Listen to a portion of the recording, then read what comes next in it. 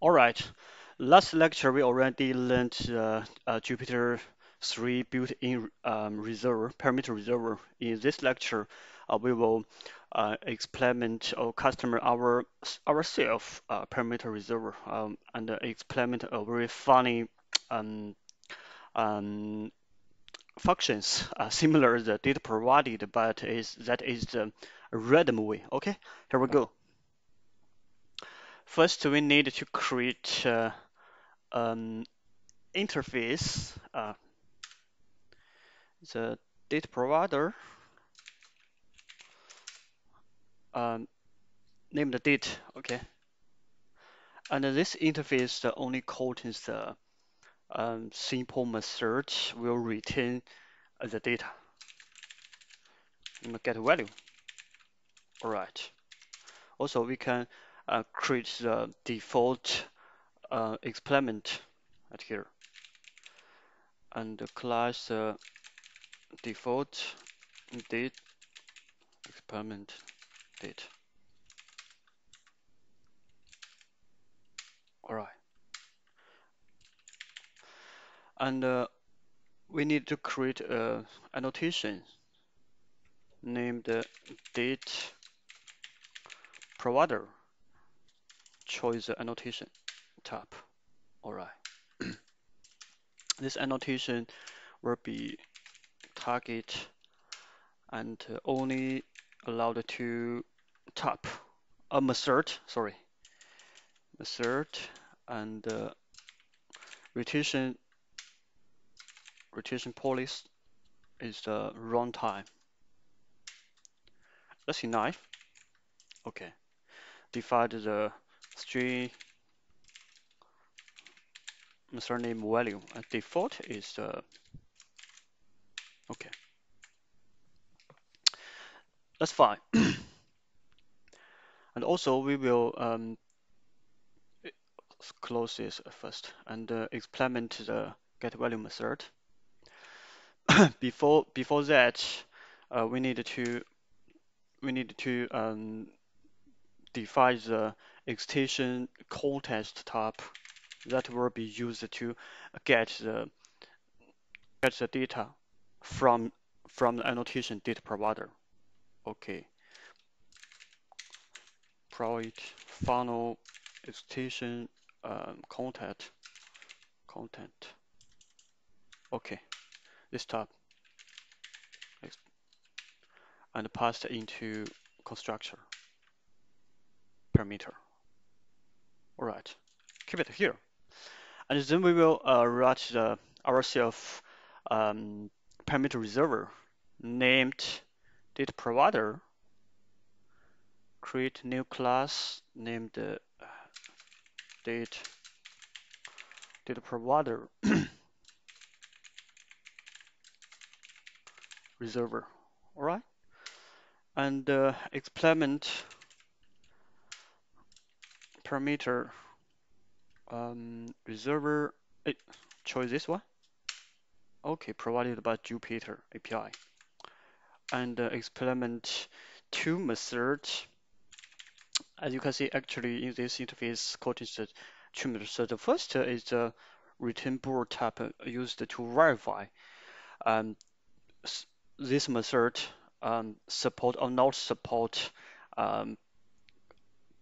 We defined the parameter resolver type. Okay. And we wanted to use the extension content, get our test method name, that is the required test method. Okay, and is annotated by which one? By we defined the data provider annotation. If the test method annotated by data provider, that means support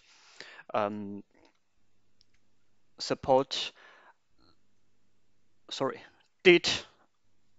We can pass the date tab into the test method. Okay, but this support parameter is the only used to verify or check.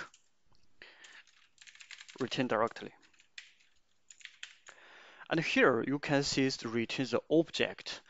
This way is used to verify support or not support. This method is used to pass into our um, test method arguments or parameter. All right, let's return new default date. Default date we define, and as you can see, default date. Okay, we passed the extension context, right, inside this. The default can be okay.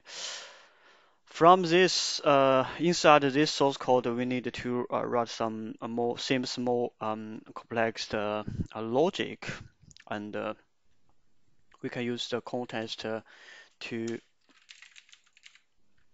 get the required method, right?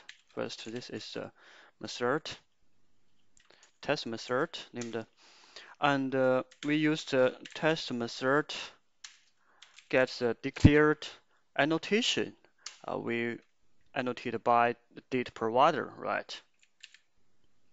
The provider class, yes. All right, this is a date provider. Okay, and we will invoke the data provider value method to get the array of data, right? That is a data array. Okay, and if date array length is equals 0, that means that we not set any data into this annotation. We will return empty. Else, we will return the random um, index and come from the data array. Okay, so data, and we use the thread local random. As you can see, random current thread. Okay, and next is a data array length. All right, we already completed the our default data explanation. Okay. We needed to write a new test class for verifies that our customer parameter resolver can work fine. As let me and copy this test. Okay, and we write the simple test method. Would just simple test. Okay. We can pass the date type we defined. Okay, data. This is the data. Let's print out to console data get value, right? Where the data come from? We can define it to data provided. Okay, and here we can give some string values or string data type. Hello world and Java and JUnit and Jupyter. Okay. Let's annotate by test. All right. But the most important thing is don't forget reject our parameter resolver. All right. How to reject? We can use the extends with to reject. dot class. Okay, execution of this test class.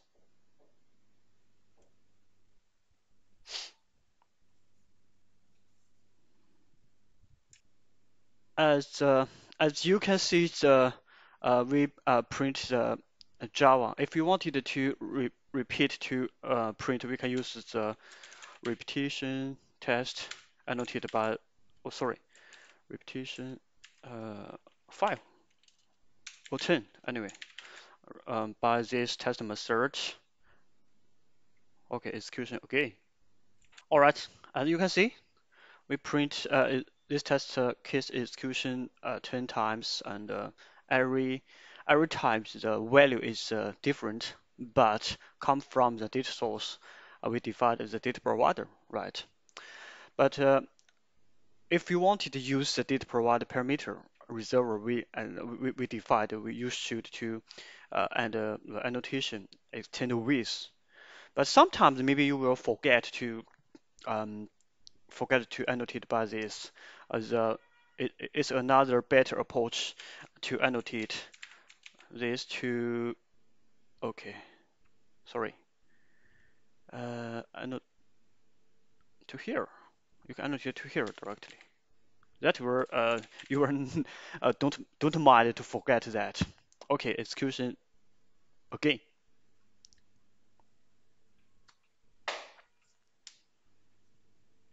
All right, pretty cool.